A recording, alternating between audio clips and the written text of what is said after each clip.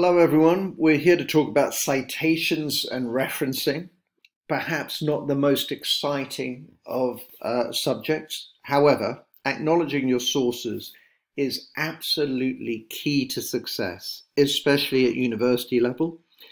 However, increasingly, exam boards expect A-level and IB students to reference very accurately and also to show a kind of critical awareness of their sources and to interrogate them.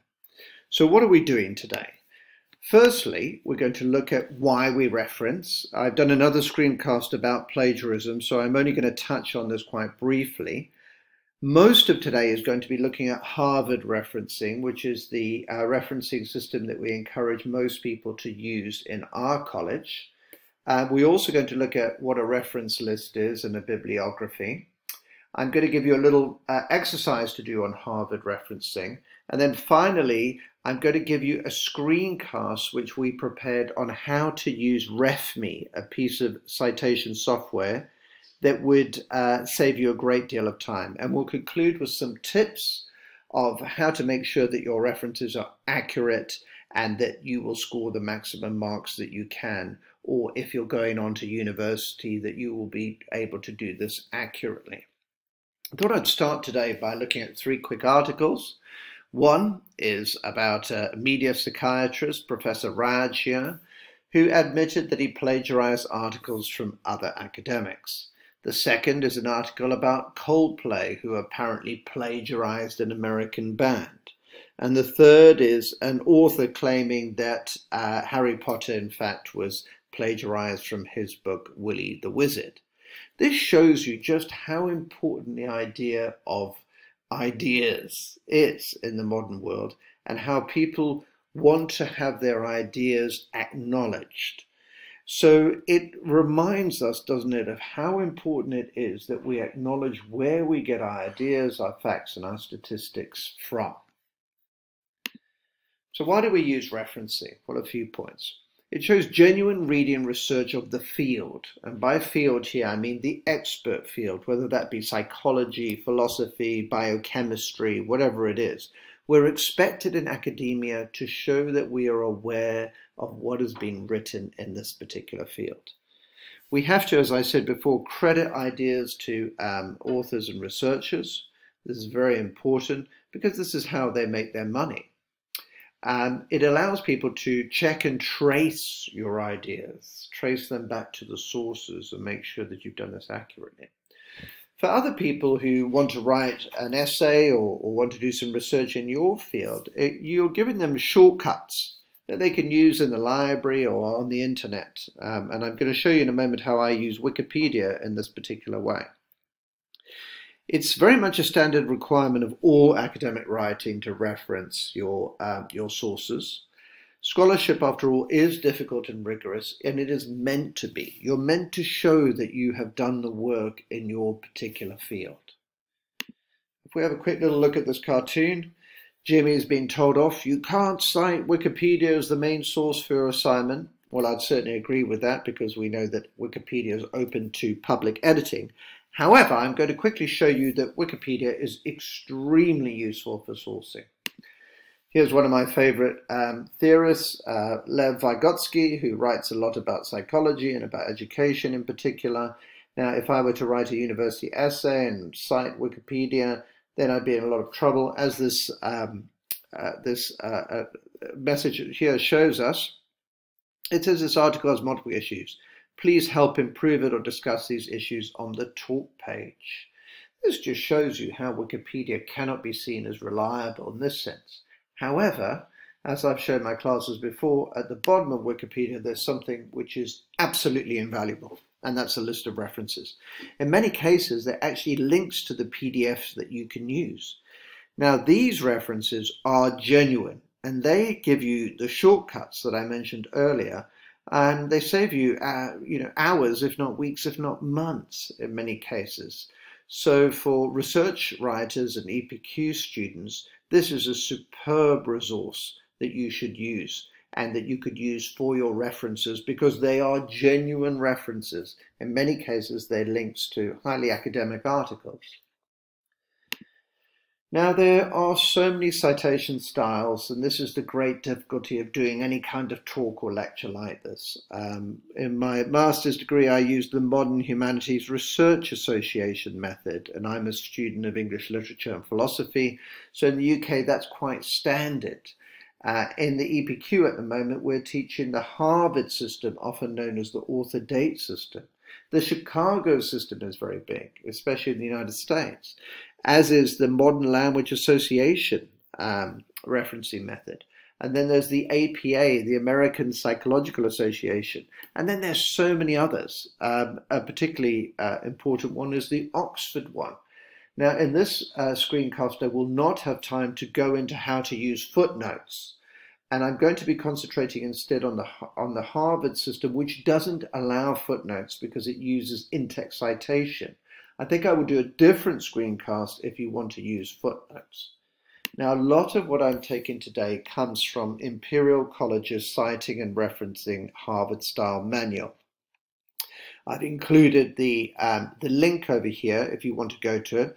It's far more detailed, as you can see from this slide over here. Here's all of the things that they cover. I have taken quite a bit of this, but I've made it so that we are looking at the key information rather than the very difficult, complex and nuanced bits. So I do recommend that you go and have a look at this. As I say, here is the link here, and I would like to credit and to thank Imperial University for providing this for me. I very much want to acknowledge them as a source in order to model for you the fact that we have to show the origins of our research. And in this particular case, I'm borrowing a great deal from Imperial University. So what is referencing? It's a method to demonstrate to your readers that you've conducted a thorough and appropriate literature search and reading. And it goes into two parts, the citing and the reference list. What is a citation? Well, when you use another person's work, you must acknowledge it, okay? And this is called the citation. In the Harvard style, your citation includes the author or the editor of the cited work and the year of publication of the cited work. Now, that is within your essay itself, as I will show you. So how do you reference in your EPQ report? Well, in the body of the text is the name and the date, as I just said, okay? And the full reference only appears in the reference section at the end, which many people refer to as a bibliography, okay? So here you see, focusing your life solely on making a buck shows a certain poverty of ambition. It also shows too little of yourself, because it's only when you hitch your wagon to something later than yourself that you realize your true potential. This is a quotation taken from Barack Obama, okay? One problem with this slide actually is a direct quotation like that should actually have a page number over there, but you get the idea. The author's name and the date must appear within the body of your essay itself. At the end, you can put down the entire reference. Now, within the Oxford system, this is where you're able to use footnotes. You would do something more like this. In the body of the text as a note, you would simply put a number. Now, if you're using a non-Mac computer, you can use the keys Alt-Control-F, and that will automatically create footnotes for you. Within a Mac, you'd insert and footnote, and then you will get a number. What you see here is the number 1 is down here. And then at the bottom of the page, you would put down Obama, the year, and everything of where it comes from there, okay? So that's the Oxford system, but as I said, I was thinking about making a different screencast for this one because it will be simply too long otherwise. How do we reference an e-based source? Well, here you can see this would be at the end of the essay and the references of the bibliography. You would put down the author name, the full title of the document in quote marks, the title of the complete work, if that's applicable. So if it comes from a bigger book, you would need to put down the title of the book as well, or a larger, electronic book, that is. The full HTTP address, the URL. Now, a lot of students simply put down the URL and they think that's enough. It's not. And it's very important I stress this. and tell you that you should do everything that you can to trace the author. Only then, if you can't find the author, can you leave the author out. You have to put down the date of the publication, and once again, you have to do some detective work sometimes to find that out. And most importantly, you need to put down the date that you accessed this particular website. And the reason for that being is, I'm sure you're all aware that websites are constantly being updated. If someone were to go and check one of your references and the website is completely different, you'd have to be able to show that you had actually used that website, and that's how you do it, by putting down the date that you accessed the particular website. Now, for much of the rest of the screencast, what I'm going to do is go through some of the different conventions of the Harvard system. And I'm going to begin by saying, we've seen already how you can cite one author, but how do you cite two authors or three authors, okay? So, if we have a look at the first example, recent research indicates that the number of duplicate papers being published is increasing, Irami and Gardner. So if you have two authors, you put both of their names down and you put them down in alphabetical order. Let's have a look at three then.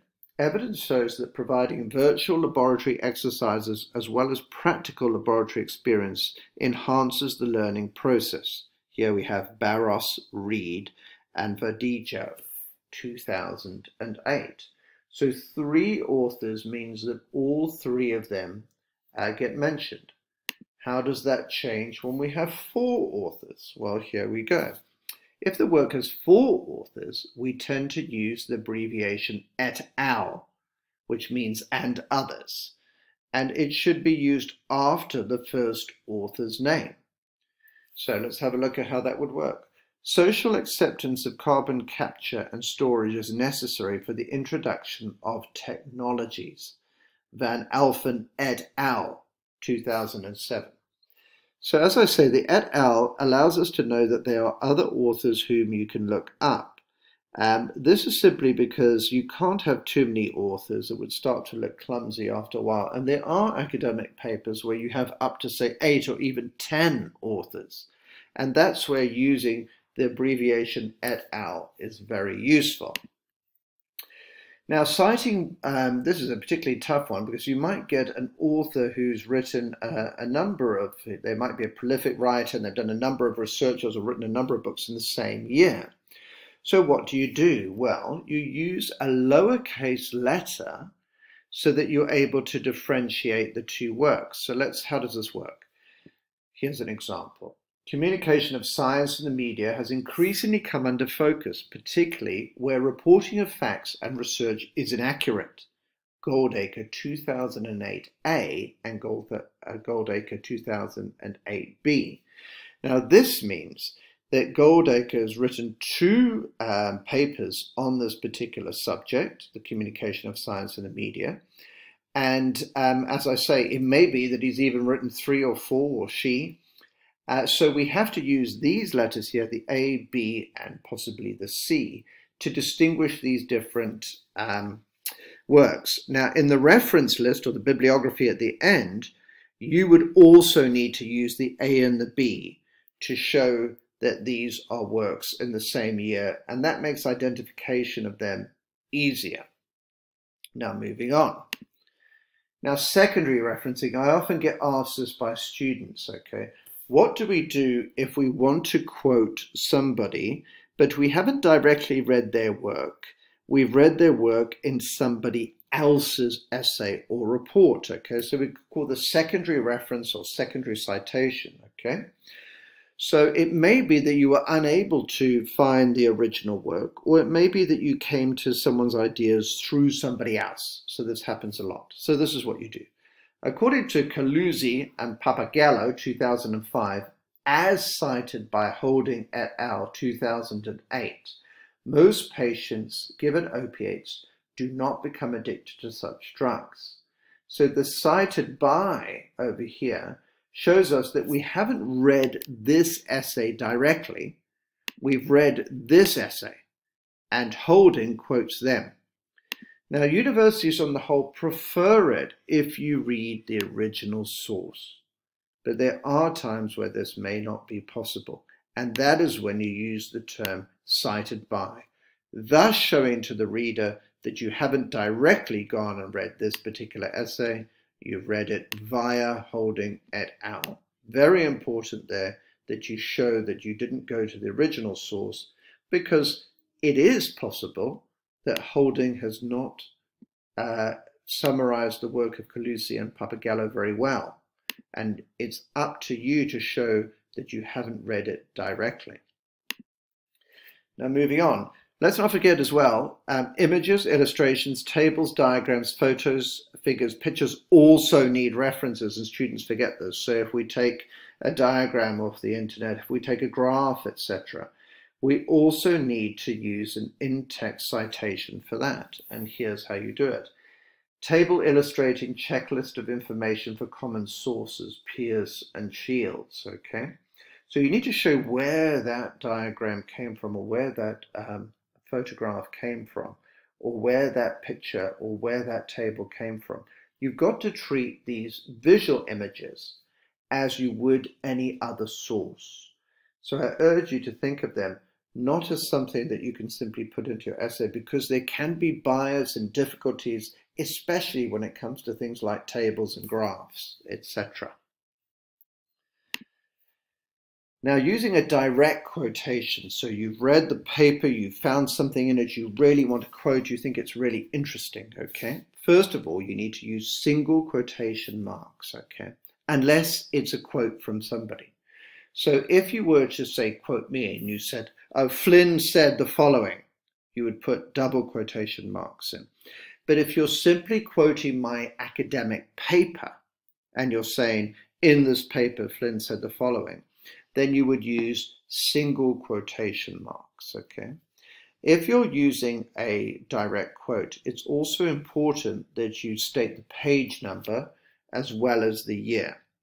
So say, for instance, here, Simon, Menzies, and Matthews, 2001, state that the principle of effective stress is imperfectly known and understood by many practicing engineers, page 4.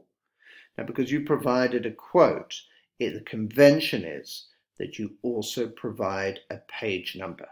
So in things like academic reports and in EPQ reports, this is absolutely key if you're looking to get 9 out of 10 or 10 out of 10 for your use of sources. Now, citing works with no obvious author, and this is something that often happens on the internet in particular, okay? If you need to cite a piece of work which does not have an obvious author, you should use what is called a corporate author. For example, many online publications will not have individually named authors. And here's an example. A national strategy is creating a framework to drive improvements in dementia services, Department of Health 2009.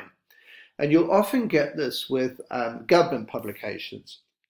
They don't credit individuals because they want you to see them as the voice of the government, and therefore you might have to quote a government department, be it the Department of Health, the Department of Education, etc., etc. This is also the case with many corporations, of course. Now, here are a few tips for the effective use of quotations. Quotations longer than 2 lines should be inserted as separate in an indented paragraph. Here's an example. Smith, 2004, summarizes the importance of mathematics to society and the knowledge economy, stating that, and here comes our long quote. So we leave that space, we use the colon over there to indicate that a long quote is to follow. We put down the page number at the end of the quotes. Make sure that you use the single quotation marks to show that that's a direct quotation from the paper. Now, if you're using a longer quotation like this, it's very important that it's key to your argument and that you go on in the rest of your report to talk about this quotation and to analyze it. This is a key moment for you to maybe use the idea of critical evaluation and perhaps challenge or modify what a critic has said in their quotation. So once again, if you're going to use a quote of that length, make sure that it's absolutely key to your argument. So how do I write a reference? Okay, so for all types of references, the key bits of information are the author or the editor, the date of the publication or the broadcast or the recording, and the title of the item. Okay. Now, what you're going to find is, and this is when you're doing the references at the end, unfortunately, especially in this multimodal age that we live in, where you might be looking at emails, journal articles, newspapers, websites, web pages, TV broadcasts, personal interviews, book chapters, etc., there are many ways of referencing them. Most of the time, most of you will be using book articles or book chapters, or you might be looking on the internet. But what I've done is I provided this table to help you, to give you guidelines on how to do referencing at the end. Now, of course, this is something that you can come and see your coordinator or one of your supervisors about if you wanted to get more details on this particular subject of how to do the references at the end. Now, depending on the type of material you want to reference, you may need other things like the volume number. You may need to know if you've used a conference title, etc. That's unusual for you. It's perhaps more likely that you're going to be needing the URL. And if it's an academic paper, many academic papers have what we call a DOI, a Digital Object Identifier. And that can usually be found on the website that you take the article from. If you are going to use citation software like RefMe or PaperPile, then in many cases the software put a lot of this information in for you, and that's the value of using the software.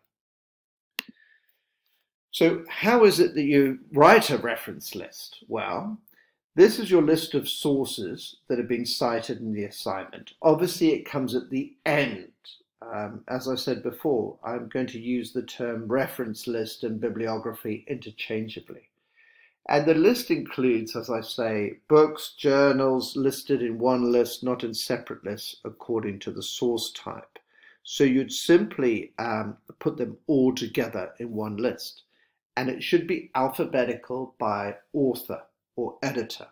But remember, I did say in some cases you may not be able to find the author, but do try. Books, paper, electronic journals, etc. are written in a particular format that must be followed. Your reference list contains all the items that you've cited or quoted from, and that includes things like interviews if you're doing primary research. When you've used more than one piece of work by the same author in your reference list, you should list the works in order of date. So say you've used Flynn, and he wrote in 2010, then he wrote in 2011, 2015. They should go in date order, 2010. 2011, 2015. Maybe that you've referred to a particular author up to 3 or 4 times or even more. Now, I won't go through this too much, but this is what your references will look like. You can see that they are in alphabetical order. Here's Goldacre, Henderson, Holding, Piers, Ramallo, and Simons. We have the date following the name. You can see that we have the title of the particular publication. We write down all the necessary information that we need. And also, very importantly, because I've used an internet source here, according to the Harvard method, we have to put down the date that we access that. So in this case, it says accessed on the 18th of June, 2015. Now, I'm just going to go on to this and say that this PowerPoint will be accompanied. You'll get access to this. Here's an interesting little exercise that you can do to see that you've remembered the stuff today. And this is extremely important and will require you to go onto a particular screencast. There is a citation software, and there's a number of types of citation software. This particular one is called RefMe. Here is a screencast that has been prepared by Mr. Anderson, and it will show you how to use RefMe. Now, if you're able to use RefMe and you are able to use it without paying for it, it's extremely valuable and will save you a huge amount of time in terms of laying out the references for you. As you can see from today's lecture, it's extremely complex the way that this works. And therefore, any tools that can help you, you should use as much as possible. So I'm going to conclude now by going through a number of top tips for referencing. Firstly, keep your reference list as you go along. You can see how much work it is if you need to start looking for things. Use RefMe or another piece of software if you know one. And if you're able to pay for one, that would be even better. Keep a careful record of page numbers, chapters, etc. in your notes. I can't stress this enough. It will help you a great deal. Make sure that you have the correct dates for everything and that you've not confused different publications up. Keep a record as well, as we've seen, of the date that you access websites. This is extremely important because the websites, as I say, are often changing. And file your notes carefully. Try and use themes, etc. to organize them, color code them, put them into files. The better organized your notes are, the easier your referencing will be. Now, I hope you found this very useful. There's so much more to say about referencing, but for our purposes today, I feel that we have covered most of things. As I say, I think we will need a different screencast where we look at the use of footnotes. Thank you so much for listening.